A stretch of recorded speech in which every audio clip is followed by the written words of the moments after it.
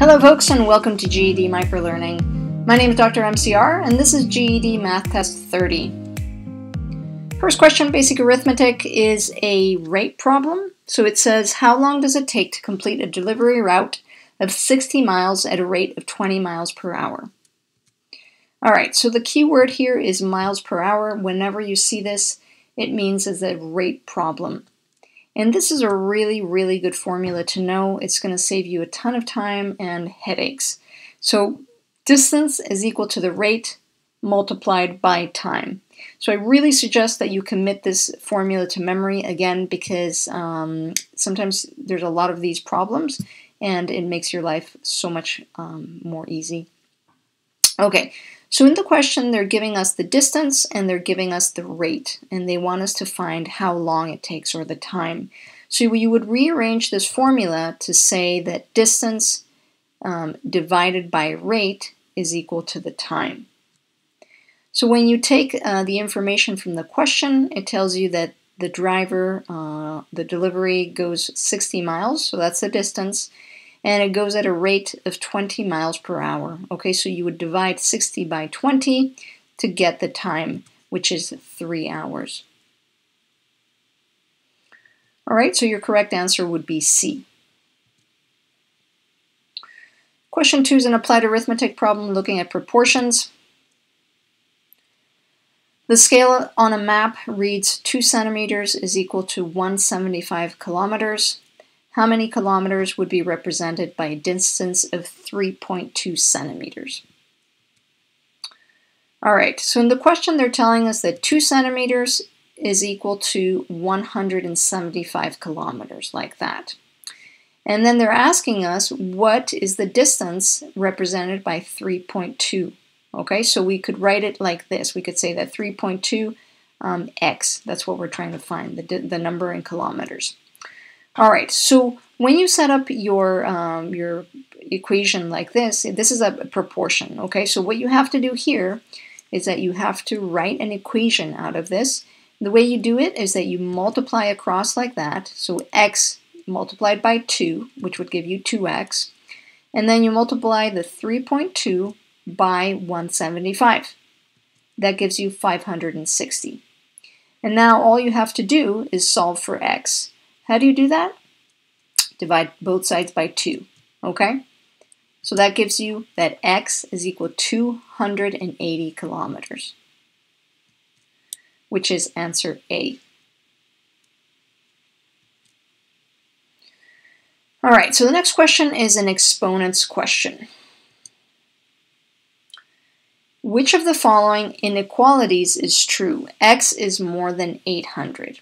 Okay, and they're giving you in the answers the possible values for x.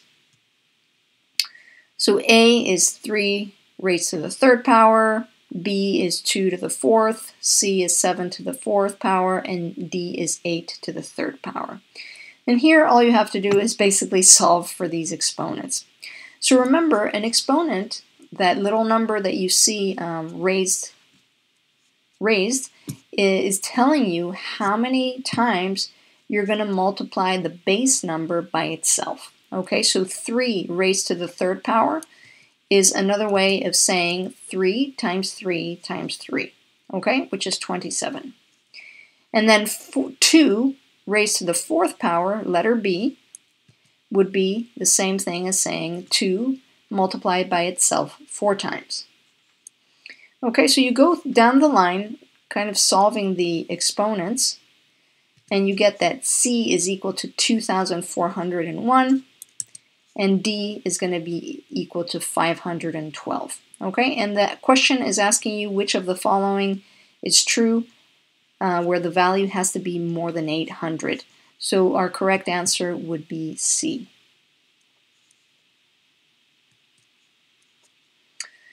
Okay, question 4 is a question that involves multiplying polynomials. And so far, I don't think we've done this yet. We've added polynomials and we've subtracted, so this is a new type of problem.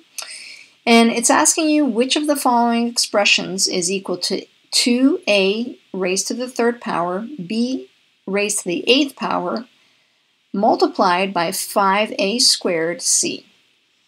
All right, and the first and most important thing, don't get scared, okay? I know this looks really kind of intimidating and kind of messy, but it's actually very, very simple, as long as you remember these two rules. Okay, so when you're multiplying, you know, like polynomials like this, the first thing that you have to do is you have to multiply the coefficient. Okay, so the coefficients are basically your base number, so to speak. In this example, the coefficients are 2 and 5, so 2 times 5 is 10. Okay? All right, and then there's a question of what do I do with the exponents? Okay, so it's a little bit different than when you add a polynomial, because when you multiply polynomials, you are actually going to add the exponents, okay? So you're adding the exponents. So if we look at the letter A in both of these brackets, you can see that in the first one we have 2a raised to the third power, and then in the second bracket we have 5a raised to the second power. So when you multiply these exponents together, what you're really doing is that you're adding them together, okay? So you would add 3 plus 2, that gives you 5. All right, so your answer would be 10a raised to the fifth power. Then if you look at b, there's nothing to multiply b by, so it would stay the same, b raised to the eighth power. And if you look at c, there's nothing to multiply c by, so it would just stand on its own. Okay, so 10a raised to the fifth power, b raised to the eighth power, c. Okay, so you can see that it looked really, really messy and kind of intimidating, but when you break it down, it's actually pretty straightforward, as long as you remember those two rules. Okay, so your correct answer is D.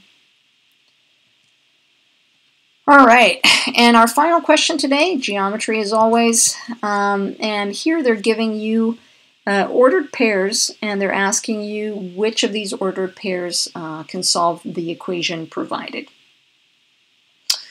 So the question says, the ordered pair minus 3, 4 is a solution to which of the following equations? Okay, and they give you 4 equations.